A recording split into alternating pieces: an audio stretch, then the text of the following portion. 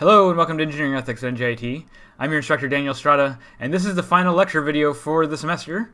Lesson 15, we're doing some course wrap-up, some final thoughts. But you've done it. You've accomplished everything that we're going to learn this semester. There's one more assignment to do, but we're through the semester. Congratulations. Let's go ahead and jump into the lecture slides. So like I said, Lesson 15 is wrap-up and final thoughts. You still have Lesson 14 replies to do, your Lesson 15 post.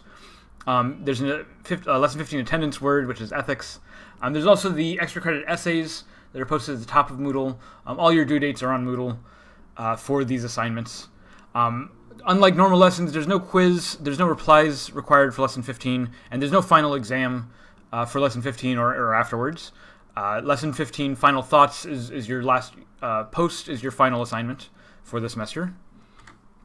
In your final assignment, I'd like you to go over what you think you learned in the semester, what were to you the most important lessons, the most important cases, what will stick with you the most when the semester is over. I'd also like you to go back to Lesson 1 and reread your expectations for the course. I asked you to talk about what you think you'd learn in the semester. So look at your expectations. Were your expectations met?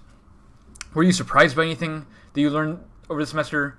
Has your perspective changed at all as an engineer, as a student, as a person, as someone who's trying to be ethical?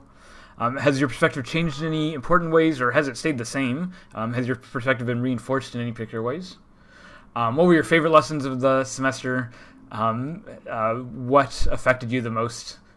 Maybe what did you talk about the most with your friends or family from the cases that we looked at?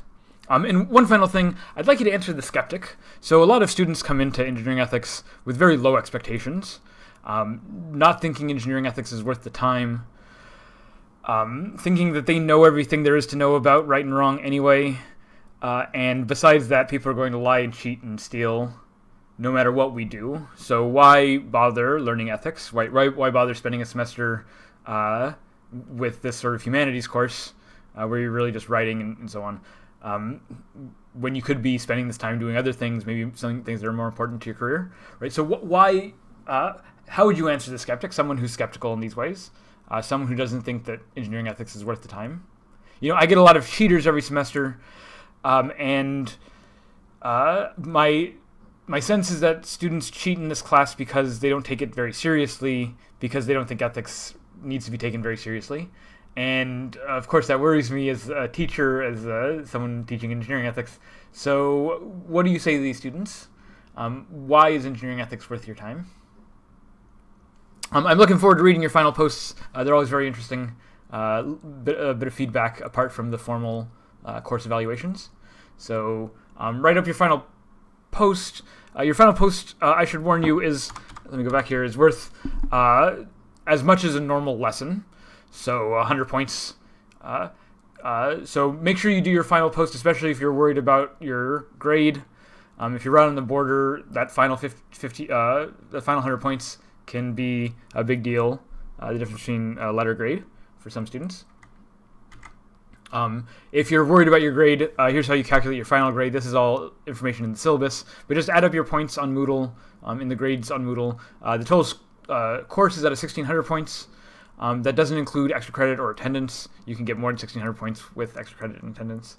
And then the grade scale is here. You have to have above a 1440 in order to get an A.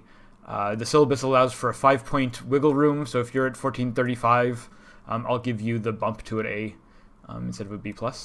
But it's only 5 points of wiggle room, and there's a lot of extra credit, so I'm not afraid of giving people low grades depending on your score. Another thing is, don't bother going back and completing old assignments that you haven't finished, you haven't gotten grades for. If it's past the late period, I'm not going to accept those assignments. They don't get credit by the syllabus policy. The exception to this is if you have a legitimate excuse, excused by the dean, or that we've talked about an extension already, then that stuff will get graded. See the syllabus policy for more details on those late assignments. But the short answer is, if we don't already have something worked out and you don't have a legitimate excuse, don't do the old assignments. I really feel bad for the students who do them because they don't get credit. If you're missing grades, if you go back through Moodle and you see that some things haven't been graded, send me an email. Please include a link to the assignment where you think you're missing the grade so I can quickly change it. I teach several classes, sections of this class, so if you just tell me, hey, I'm missing a grade, and you don't tell me who you are, or what class you're in, or where you're missing that grade, it can be difficult to find. So try to send me a link to the discussion forum post where your grade is missing. Remember, the grade is the little ratings underneath your posts on Moodle, so I can find it there.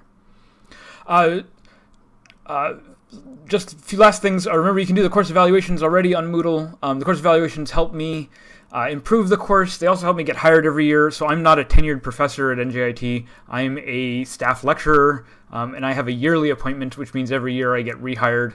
I have a yearly contract. And so that means that they do constant evaluations of how well I'm doing in school, how the students think I'm doing, and that goes into whether I get hired or not. So fill in those course evaluations, knowing that that administrators make hiring decisions, especially over the little bubbles that you fill in. Fill in the bubbles for the administrators. But in order to improve this course, I'm always making changes to the course. This semester, I've redone all the lecture slides, and I've recorded new videos, which is a lot of work. This is partly why my lecture slides and videos have been a little bit late this semester. I usually like to put them out a week in advance, but this semester they've been late because I've been redoing everything. Future sections of this course will appreciate it, but you all had to deal with some of the delays, and I thank you for your patience. Any other suggestions or comments that you have to help improve this course for future NJIT students? Several hundred students go through this exact course every semester, so